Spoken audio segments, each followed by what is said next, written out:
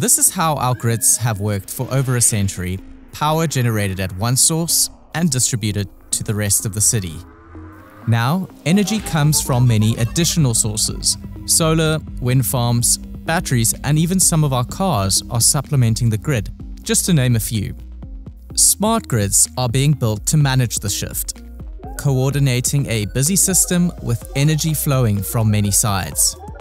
They'll adjust constantly for supply, demand, and storage, and keep things running as efficiently as possible.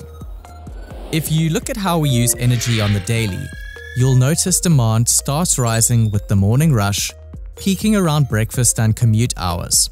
It dips midday, then spikes again from late afternoon into the evening.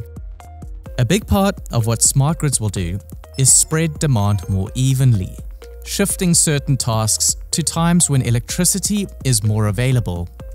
So this could mean a heat pump running briefly in the afternoon when solar is most abundant, a dishwasher that waits for low-cost overnight rates before running a cycle, or electric vehicles that charge in coordinated waves.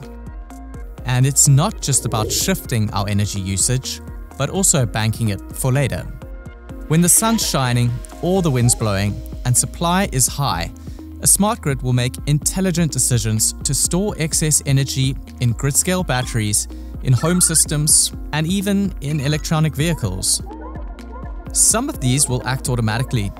Others will respond to grid signals in coordination with the owner, charging up when there's a surplus and feeding power back when it's needed most. The grid's decisions will be powered by thousands of sensors feeding millions of data points.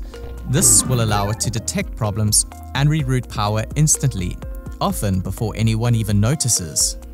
In the future, a fault won't take down the whole block.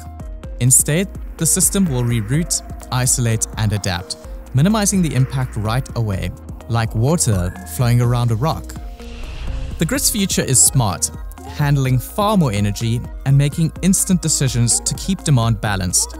If it works as intended, you won't notice it, but you will feel the difference in reliability and cost.